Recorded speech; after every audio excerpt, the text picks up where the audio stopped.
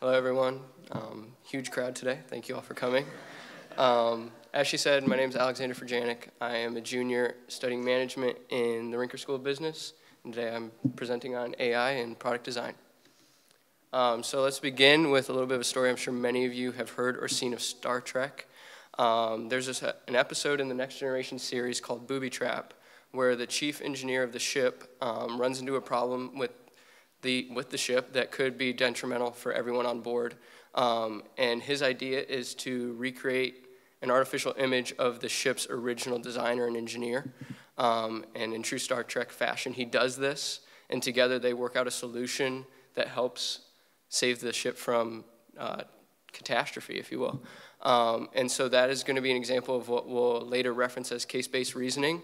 But even after 30 years, artificial intelligence is a hot topic and being used to create designs and new ideas within the industry. So as many of you probably already know by the title of my presentation, the purpose of the study is to analyze and review literature that deals with artificial intelligence and how it impacts directly to product design and creates a competitive advantage for a firm by doing so. And in doing so, I looked at three specific research questions. The first were, what were the key techniques that companies and organizations are using to create this artificial intelligence product? Secondly, what competitive advantage, if any, does it create? And thirdly, what is the current state of AI and what is the future of AI with regards to the product design industry? And to begin, as anyone would do, we have to define some terms and come to a mutual understanding on what we mean by product design. I think many of you have cell phones, iPhones in the room, and when you think of that product, a lot of you think of it as you getting it from the store, from your service provider, but a lot of the times the design process, the entire manufacturing system, all of that is forgotten about. So when we're talking about product design, it is that the creative and knowledge intrinsic work that happens behind the scenes to create such a product. And in doing so, you want the highest quality product for the lowest material cost. And so try to really wrap your head around what it means to have a product and design that product, and we're discussing that whole process rather than you just getting it from the store. Artificial intelligence is also a very broadly defined term. It was first coined in 1956 by John McCarthy. Little did he know that it would be a hot topic today, and even a fear for some. And so in studying artificial intelligence, there are three objectives that the study usually falls under. The first would be strong AI, and that's what many view as the fear, and that's like robots ruling the world, actually acting in the place of human. The weak version of AI is the use of AI to just kind of understand human reasoning and kind of what we do and who we are. And then the third objective is using human reasoning as a model, but not the end goal. That's what many businesses are implementing, using human knowledge and resources and things that are available to us to create a better system, a better product, and a better innovation system. But for the purpose of the study, we defined artificial intelligence as the ability of a digital computer to perform tasks commonly associated with intelligent beings. And as I said before in question one, we looked at the key techniques. The first technique is expert systems. The second is case-based reasoning, and the third is formal grammars. When you look at expert systems, the easiest way to understand it is if say you're working on a problem, say it's shooting a three-point shot for all intensive purposes. And picture the expert system is basically like having Steph Curry in the room with you, the expert, and teaching you how to do so. And it's the same when you apply it to a design process. It's like having someone like Steve Jobs in the engineering room from the beginning all the time. And that's what the expert systems seeks to do as in part of AI. In short, this technique provides quick expert understanding to generate solutions. So this technique saves a lot of time, saves a lot of resources, and allows there to be greater reach of ideas, if you will. The second is case-based reasoning. This was what I referenced in the Star Trek example. It has to do with recall and having all of the knowledge previously stored in a system that allows the program to look back and use past experiences or the history of the design of the product to realize what's the best solution for today. And that's kind of what the chief engineer did in Star Trek, is he went back to the original engineer of the ship to ask them, what's the problem and how can we fix it more efficiently. This deals with a lot of cross-sectional research and is something that is still very, out of the three, it is the most used one today. And then thirdly, the third technique is formal grammars. The most easiest way to understand this is through architecture and design. This deals with being able to translate different, whether it be shape or numeric or language, different codes into other codes. So for example, 2D into 3D, this allows it to have a print, see the print, and then all of a sudden you have the 3D image. And those are what we call shape grammars. And so formal grammars are a way of representing the precise structure of things within the design. And then we found this study, it's called the Fujitsu study, done in 2017. It kind of wraps all three of these techniques up into a tight little bundle for us and kind of shows the application and implication of doing so. They studied printed circuit boards. They realized the traditional approach and the way to develop and designing them was inefficient and not cost effective. And so they decided to implement different sources and areas of artificial intelligence. The results came out increasingly positive.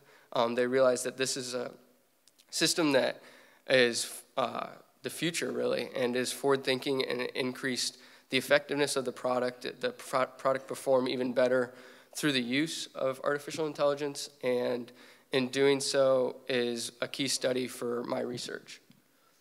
So now we jump into the second question of my research, was what competitive advantage does artificial intelligence give the design industry? And there are two key advantages that come out of implementing artificial intelligence, and those would be the decision-making process, and it's very cost-effective in the long run. When we discuss the decision-making advantage, there's a few key areas. One's prediction, minimal decision fatigue, and multitasking. When it comes to prediction, that deals a lot with forecasting, kind of what to expect within the product's early life cycle, what to expect within the industry, and it uses a lot of different model learning and machine learning techniques, and that's kind of the biggest advantage within decision making. The second is the decision fatigue, and all of you know, as humans, we get fatigued and we can't function at 110% 24/7, and the pairing of AI with designers allows designers to accomplish more in a shorter amount of time and with greater impact, and that kind of leads into the multitasking capability. Is one that artificial intelligence programs are usually able to do one or more things at a time, as well as right now we are in a state where artificial intelligence is working hand in hand with designers and researchers, and so both parties are able to accomplish more towards the same goal collectively. And so that's really, really nice, and the result of that is increased efficiency and effectiveness, especially within the area of resources. Secondly is the cost advantage. Many companies think that, or many people today think that it costs way too much to implement and do research into AI. However, the benefits in the long run of implementing artificial intelligence are like none other. Within the research, there's been increased revenue, customer satisfaction, and job satisfaction from those working within the industry.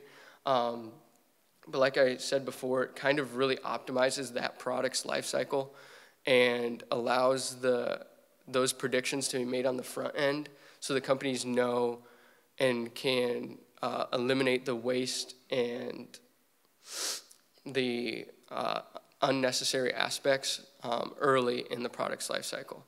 And so ideally, AI helps for design for manufacturability and design for economical manufacture. So that leads us to artificial intelligence today. Kind of the third question we asked in our research was, how is it impacting today and how is it impacting the future? If you look at this chart to my left, you can see Google, Apple, Facebook, Intel, Microsoft, and Amazon as all listed as companies that are on the left column. Those are all acquisitions that have been made within the last few years of artificial intelligence companies and companies doing research into specific aspects of artificial intelligence. These companies are realizing that you must implement some type of AI in order to compete aggressively in the global marketplace. I'm sure many of you have used apps like Uber and Lyft. Those all involve artificial intelligence and have from their conception in the design process. Also, your virtual assistants as Siri or Alexa, you got your language algorithms and better surveillance cameras. Those are all under the umbrella of what artificial intelligence is doing today within the design category. And then the future of artificial intelligence is very, very bright. Many are projecting huge numbers for the growth of this industry, especially as it relates to specifically technological products. And first, AI will create an ease of laborious tasks. We previously mentioned that when we discussed the decision-making advantage. It allows for tasks that would be mundane to us in our work to be done by basically virtually and through the technology. AI will also be able to assist in the creation of sophisticated designs. One of the most interesting research articles I read dealt with the future of airplane and aircraft design and how using artificial intelligence can help cater to almost like it would be the very high class aspects of society, but cater to the needs and wants of what people would want on a specific airline. And that was just really, really interesting to hear how they envision the future in terms of design of big, huge spacecrafts. AI can also be created to function like human assistants. This is kind of people's sphere, but in some areas, it could be seen as useful and a positive. So that relates back to the strong AI that I discussed at the beginning, and there are many that project that certain aspects of that will reach our society within the next 10 to 15 years. So that is definitely something that some look forward to and some are scared by. And so the results of looking through those three questions and the managerial implications would be that organizations seeking future competitive advantage should definitely increasingly embrace and extend to the benefits of AI. Through the formal grammar's expert system and case-based reasoning, one can see the great advantages of using those to increase and enhance your design process. As far as the competitive advantage, I only mentioned 2 advantages, but there are several more, and research is suggesting that there are more and more advantages that they find as they continue to utilize this newer technology. And then obviously the AI will continue to grow. It's on pace to be one of the key parts of business in the future and in the industry. People are beginning to go to school strictly for basically artificial intelligence. And so that's been really interesting to research and to study. And part of this presentation, my main focus was to allow for there to be questions about such things, especially how it relates to the business world. And so that's where we're at right now. Thank you.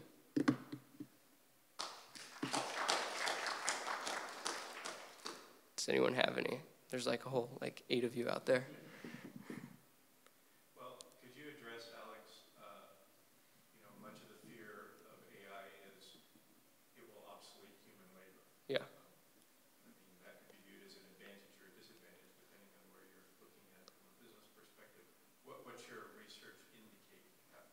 a lot of the research is indicating that society and pop culture has it wrong, that AI is replacing, whereas AI is being coupled with human work and human design. It's in my research in the early stages still of artificial intelligence, so it's creating jobs on the end of people need to be able to start those processes and start the work of creating AI. So it's been really interesting to hear in pop culture, oh, AI is going to take my job. Oh, this robot's going to do all this stuff. I'm never going to have to clean my house again. But it's really like the artificial intelligence design community is creating it to work with the designer, work with the researcher to not overtake their role, but to allow them to do their role better and quicker, if that makes sense. Yeah. What are some of the tasks then that AI allows to open up for product designers? You mentioned when you talked about that it takes on some of those mundane tasks and some of those projections. Does it open it up then for designers to be more creative and more advanced? Yeah. Or what are some of those other pieces that it opens up for designers to utilize? In what I've studied, the most impactful thing, and as many of those large companies like Google and Amazon would say, like, it is essential to have time to just be creative. And I think the use of AI allows for creativity to flow more consistently and more rapidly within your core design team if you have an AI system taking over those mundane things. And sure, it'll allow other things to be accomplished and allow other roles to take the place of what you would have been doing during that time. But I think the biggest thing, especially for these larger corporations that have these brilliant minds working, if they can limit the time that they're doing a mundane task and use that to be creative and innovative, it's doing tremendous work for the company. Any more questions? Yeah.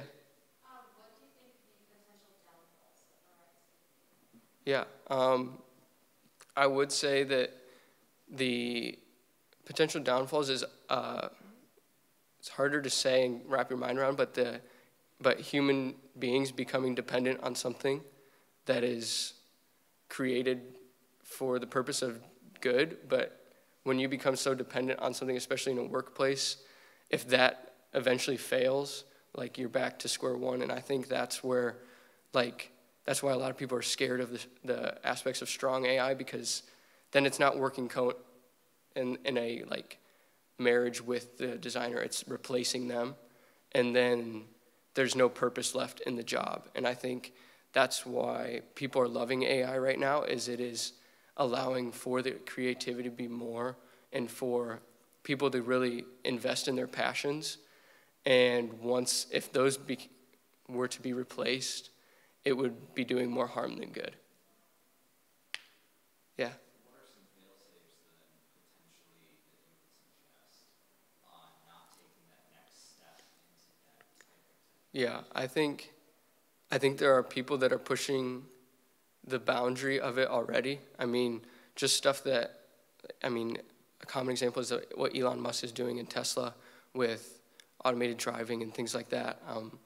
I think there will be a time and a place for it eventually, in terms of the dramatic innovation and implementation of AI. But right now, I think the best way to look at it, and I think the way the big companies are doing it, is their designers and their innovators are very close-gripped on their jobs, if you will. Like, they're not going to let somebody come in and say, this process is going to be better. And they're going to fight and argue that they can do just as good of a job, if not better. And so I think it comes down to the pride in your work and what people are comfortable and not comfortable with at this time.